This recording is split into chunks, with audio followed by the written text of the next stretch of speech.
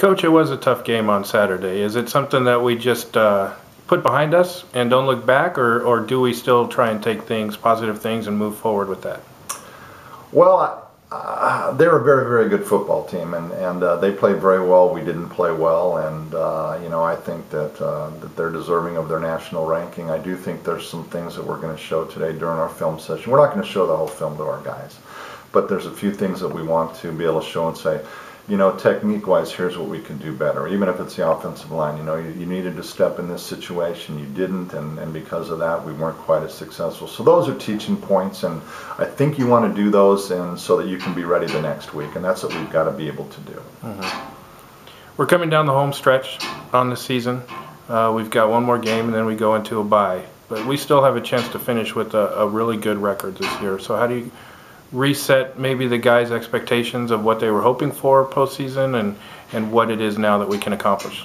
Well, I think the thing we've always tried to talk about is every game is special. Every play that you have an opportunity to be involved in is special because it'll never come back.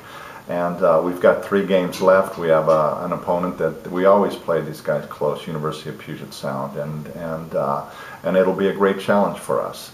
But I think our guys will be excited come this Saturday. Obviously, they're coming off a difficult loss, but that's part of the deal. And I've just talked to them about being resilient, staying true to the course.